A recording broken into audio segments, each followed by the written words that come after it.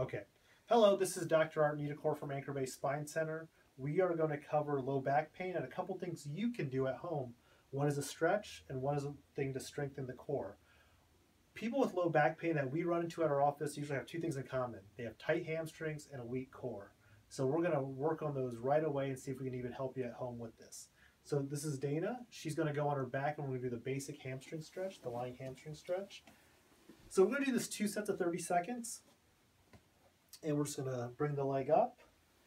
We want to bring it to where it gets tight and we're going to hold it. The first 20 seconds, you're usually going to hold it about the same position. The last 10 seconds of the hamstring stretch, you can see if you can bring it up another inch or two, and that's where the progress is really made.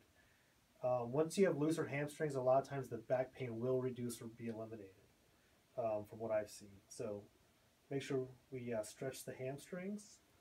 We're going to go on the other side. And we're gonna, again, same thing. Just we had 2 sets of 30 seconds of each.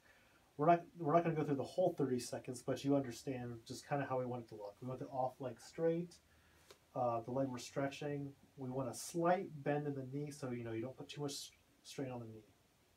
In this position, and of course the last 10 seconds, like I mentioned, we want to make sure you get that extra stretch. Next, we'll go to strengthening the core. We're going to go into a basic plank position. So a hamstring stretch and a plank are great for the lower back. So Dana's going to get into a good core.